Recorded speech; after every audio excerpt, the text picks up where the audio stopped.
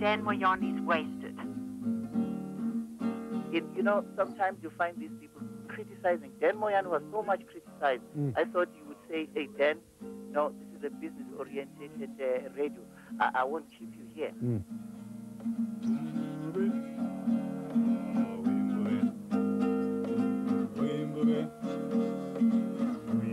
John Moyane's English is so on, it's so bad, so on. But today they love him.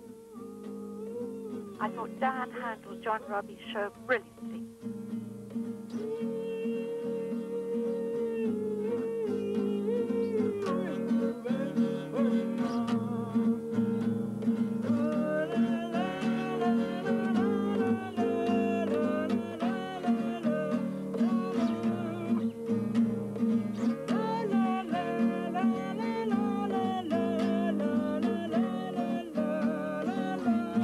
It's 29 minutes after 5 o'clock.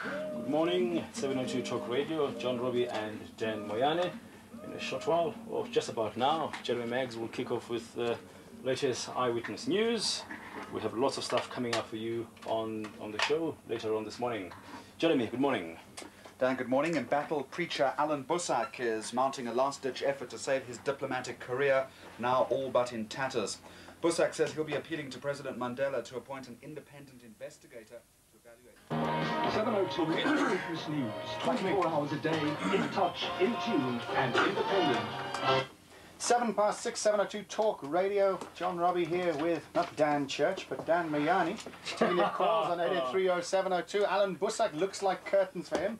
We'd like to talk to him. We'll talk to other people about that issue. And the NSL, serious allegations made in the Sowetan today by a journalist. Certainly no room for doubt there. He's calling them cheats, eh?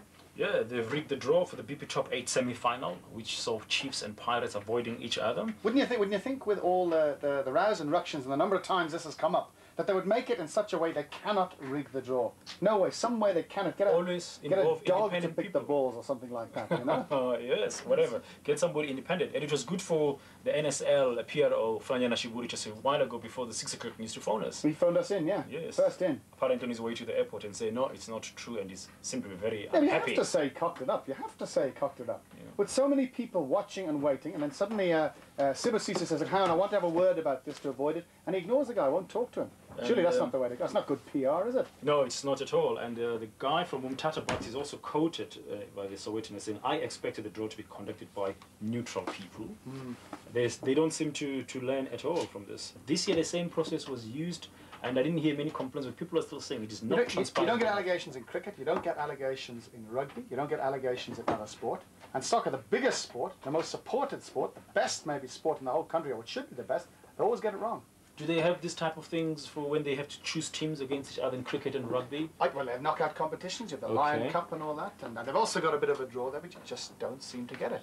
And the NSL is the one that's always accused of it. As long as I've been in this country, there's been accusations of draws being rigged, and yet it never seems to work. Well, I think one of the good things we should do this morning is to get hold of Sibusiso Mselegu himself and find out more from his side. And also put the allegation. I mean, these guys call him gutter press and call him trying to make a name for himself.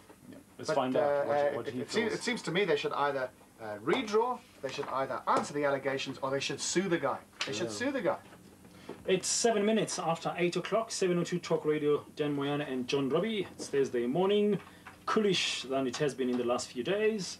Well, the Bussack affair seems to be still dominating the news. We've had comments in the news about what's going on. We've, of course, been hoping to speak to Bussack sometime this morning. We understand his phone is not working. Cut off, hasn't paid his bills. And when we spoke to Mohammed Ali, our correspondent in Cape Town earlier on, we asked him to try and track Bussack down and ask him to phone us so we can talk to him and find out more about that. The other little row brewing today is a soccer NSL BP Top 8 semi-final draw. Allegations by Sibusiso Mselegu, the Sowetan soccer writer, rigging, but Franyana Shiburi phoning us just before 6 o'clock this morning say it is not true. The whole thing was straight and open and transparent. I've been in radio for about 15 years now. I mean, I've been mainly as a radio reporter, news person from the mid-80s until now. But from last year, I began asking myself, you know, about talk radio. You know, what's talk radio? I mean, I looked at it as a new challenge. That was the main reason for me to say, I must look for something new. I was curious to know what is it that's going to talk radio, talk show host, what makes a talk show host. He has taken on one hell of a job. A morning show in talk radio is just about the biggest challenge in radio. And it's got to be like rock and roll without the music, where you turn it on, you don't quite know what's going to happen. Hopefully it's fun, but if the big stories are there, you're going to go for it. Well, also another call, you know, local elections coming up in October. Nobody seems to know where to go to. We had a caller earlier from Soweto saying, I want to register, I don't know where to go. We reckon the NSL maybe has been appointed to run the elections, all this. But we had a councillor phoning through saying, no. We are running it. Of course, there are problems. There's a hotline number. Yeah, the hotline number is 407-7389. We'll give it a ring. All right, let's give it a ring. This is the hotline number if you don't know what happens for the election. 407-7389. Good morning, Goeiemôre. Good morning, ma'am. Is that 407-7389? Yes. The local elections hotline number? Yes. Okay, my name is Dan, and, you know, I want to vote, and there's so much confusion about where to register. Okay, I think it's your nearest library. My nearest library? Yes. Or the health centres. Or the health centre, a clinic, for instance? Yes, big health centres, big clinics, all right? Okay. And big shopping centres, they would have forms available. And what documents should I take there when I go to register? Just take your ID. You said that's just the ID? Just take your ID along. Now, if I don't have an ID, if some of my cousins, for instance, don't have IDs. You have to have an ID to register. Oh, so if I don't have, I must take my birth certificate and apply for an ID? Yes, yes. That's going to take time. Okay. What's your name, madam? It's Jeannie speaking. Hey, Jeannie, you've been on 702 Talk Radio.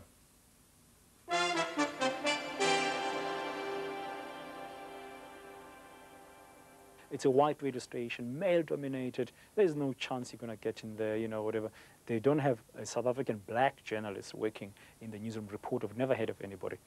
I said, oh, okay, fine. So that was the information I got from outside. That was the mindset I had about 702 when I came. I came and I said, I must find a job. But I told myself, what's the point, you know? If nobody's going to go and ask for a job, how are you going to really know if it's true?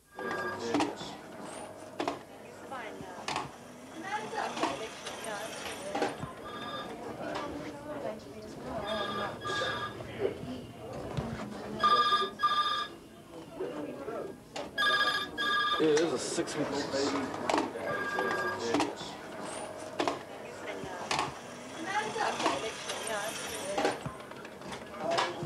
This particular file is known as the global rate was sentenced to 32 years imprisonment today. Targeting white hospital workers for hostage. Okay. I'll phone later. Dan and I actually started at the same time. We both came into the newsroom at pretty much the same time as freelancers, both terribly anxious about our future at 702, where we were going to be, how we were going to make it at this company. We felt like very, very tiny fish in a huge, huge pond. Good morning. Politicians commit themselves to peace, but the right wing says no. Inkatha and the ANC clash over the arrest of 7 policemen. The PLO and Israel move closer to a formal peace deal. Political leaders across the spectrum have appealed for South Africans to come together today to mark their commitment to peace, but right-wingers have spanned the country's first National Peace Day. The ANC and Inkatha have clashed over the arrest of 7 policemen. The men were arrested yesterday for allegedly instigating East Rand Township violence. They are suspected of being involved in community self-defense units.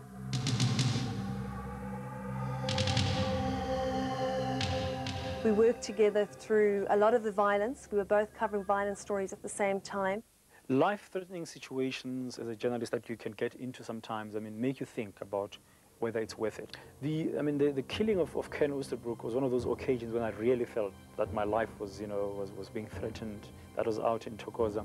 National Peacekeeping Force, a big battle, shootings between SDUs and the SPUs in the hostel, and we were there with other journalists trying to cover the whole place at an old sort of disused garage. It's a petrol service station.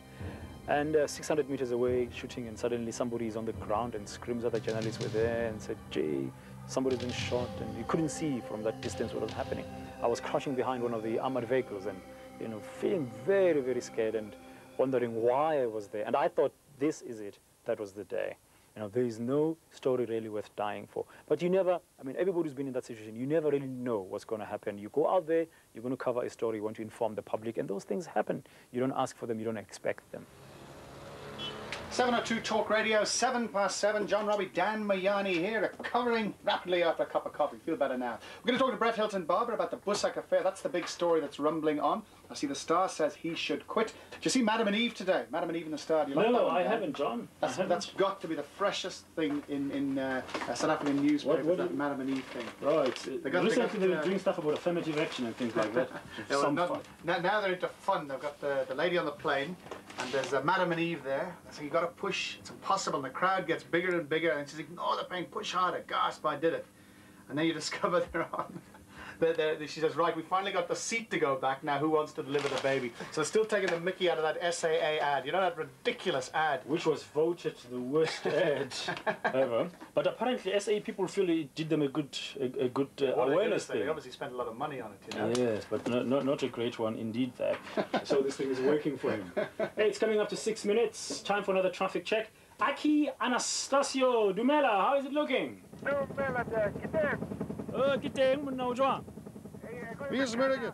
How can I say that last part is Greek?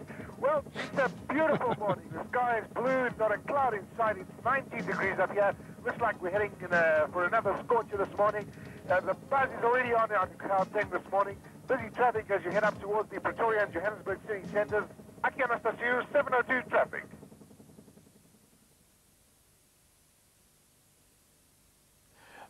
Okay, there were several people who used to phone live on air, and off air they used to send faxes and write letters, which some of them I never saw, but some of the callers came through. There was one particular woman, I think her name was Lorraine, I can't remember the rest of it. It was Lorraine, I think, and she used to phone right on the news desk almost after every news bulletin, and said, "Oh, you're just a token there. Get off air. You know, it's a white man's radio station, English radio station. I can't hear what you're saying, and just you know, go and work for Radio Zulu and everything."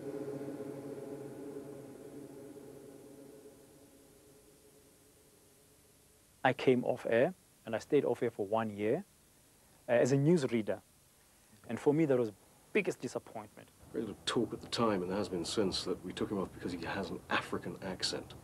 Not so. I thought 702 was the forward-looking station, the station that was irreverent, rebel, challenging stereotypes.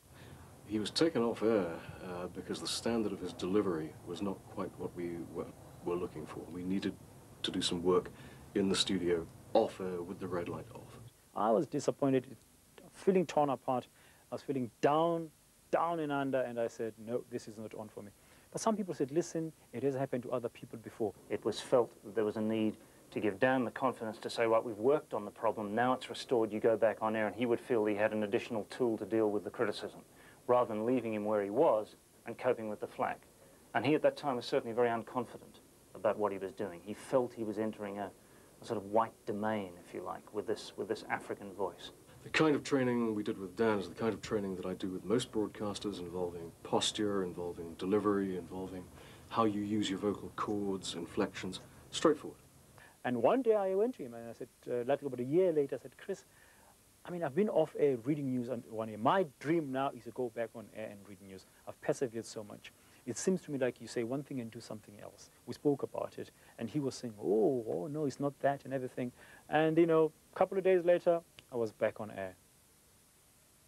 Few weeks passed by, the phone rang, and he said, Dad, hi, this is Lorraine here. I said, oh, I'm going to get it again. She said, no, it's not one of those calls again. I just want to say, well done, you've improved, I can hear you. I said, well, I haven't really done anything. I think you have done the job for yourself. You're beginning to be familiar with the way I speak. I am adamant that there wasn't a problem and there isn't a problem, and that our audience must learn to adjust to that kind of accent if we're to have a commercially viable future. We also came to the conclusion that that is the sound of South Africa, and I think worldwide one is discovering that the local accents have become far more acceptable. Bear in mind, this country has a history of newsreaders and radio announcers who came from England. It was very BBC-ish. We've decided to move away from that. Nelson Mandela is here, also known fondly to many of his supporters as Madiba, is just arrived here. Coverage of the inauguration and the voting. I think it was a splendid job. Will you please raise your right hand and say, "So help me God"? So help me God. Listen to the applause.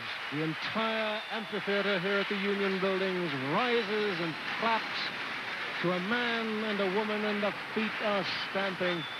This is history in the making. This is truly the birth of the new South Africa. Dan, this must be an emotional moment for you. Chris, the man who spent so many years in jail, I remember when I grew up, my father used to say, Mandela will never come out of prison alive. He'll die there of old age or whatever. But here he is today, standing up in front of the world as the first black president ever of South Africa, the new state president. Just as Michael called it. Land where dreams come true. Land of hope and freedom.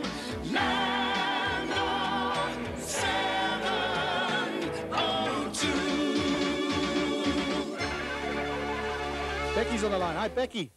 Hello, John. Thanks for calling. Good morning to you. Good morning. Good morning, Dan and John. Morning. I must just call you DJ because it's Dan and John.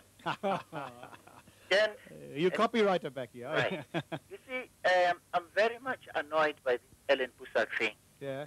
But he seems to believe that, he seems to claim, he believe that he's innocent, and he says yes, he's willing to go ahead with his criminal proceedings that the Dan Church 8 people are now preparing to institute against him. He seems willing to go ahead to court. Then it's sin for a man, one man, earning 20,000 or 20,000. Yes. In December 93 at night, and a man phoned, and he had been listening to me, opening my heart to the listener about who I am and where I come from. And he said he comes from the 1820 settlers. He's that stock for people. He's been here and they've worked hard. They've done this, they've built the country and everything. I let him speak and speak. So I said, okay, fine. I don't deny that you've done that. And I'm happy you've accepted that you came here, you settled here, and you've done what you've done. But you didn't do it alone.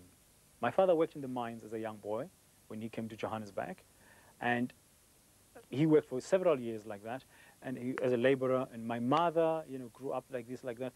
And I told him at my mother's roots, semi-Dutch, semi-Indian, and all kinds of mixed blood. And I said, look, I'm like that. I have this background of Dutch blood. Maybe I have an 1/8 of Dutch blood in me, or a 1/10, I don't know. And some Indian blood and everything. And I said, this has happened. This is South Africa. You came and you enriched it more, and together we worked. People worked in the mines, black and white. People built this country black and white. And I said, there's no reason to say you've done better than the others. We all work together. So the guy said, thank you, and he left. And then this other man phoned, and he said, gee, what a wonderful thing. You just showed me that we can work together. There's a way for all of us here. You've changed my perception and everything. And he said, gee, he's phoning through, he's touched by it. And, he's listened to this, and it's beginning to make sense. He's a right-winger, hates blacks, hated me for my accent. But after what I had said, he changed his mind. He thinks I'm just anybody. I'm just like anybody like he knows, and that we can do something together as South Africans. And he's happy that I've done that for him. And then we chatted more about his family and what he's going to do for Christmas. And I played a song for him. It was a Christmas song by Elton John.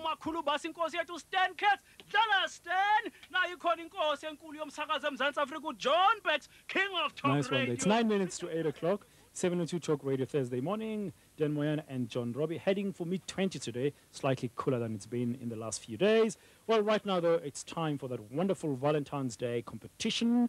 We've got the 7th caller on the line, and we're going to be reading out a clue shortly. Barbara from Wren Park Ridge. Good morning. Welcome to the radio. Morning, John. Morning, Dan. Hi. I'm okay. Babs. Are you ready, dear, for I'm this? extremely nervous. Oh, you better listen very carefully. I will. Okay, here we go. It started out as the finest fairy tale wedding, a partnership that touched the hearts of millions on their island and beyond. She ended up with a wet look hairstyle, and he ended up dating a divorcee. People paid millions to hear the story of their downfall and find out what went wrong. Barbara, whom am I talking about? I have the faintest idea. You have no Not faint. the faintest idea. Oh, it's a couple, well-known couple. Thanks, Barbara. Okay. Good, well, good for trying. Mark. Shut that music. Hi, Dan. Yes, how are you, Mark? Fine, and you? Yes, well, whom am I talking about? It's Prince Charles and Princess Diana. Yes, spot on. Charles and Diana. Oh, how did you know? Well, you must have listened very carefully to the clue. Gee, well.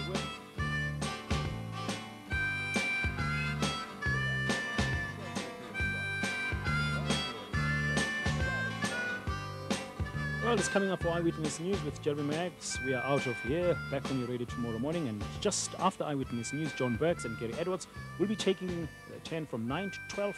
They're talking healthy eating, food and nutrition scientist, Dr. Peter van Twisk. Well, enjoy that. Right now, it's 9 o'clock.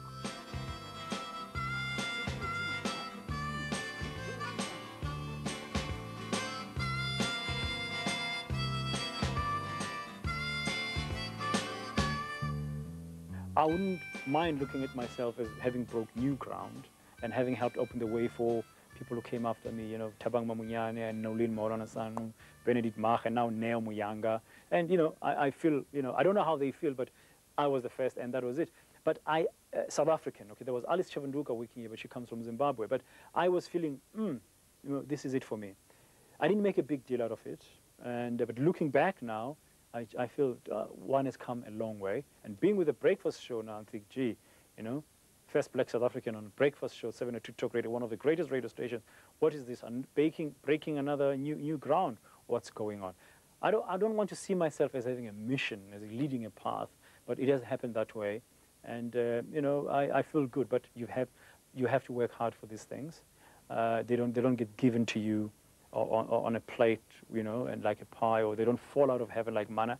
You really have to work hard.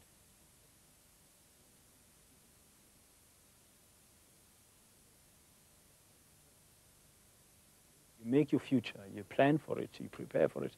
It just doesn't happen. Who knows in the future, you know. I would like to be in the future one of the, you know, top there. You know, I don't know where this talk show thing is going to take me. They might turn around after 2 years and say, you know, it didn't work. Try something else. But I have confidence in me that, you know, I'll make things work. I would like to see myself going places.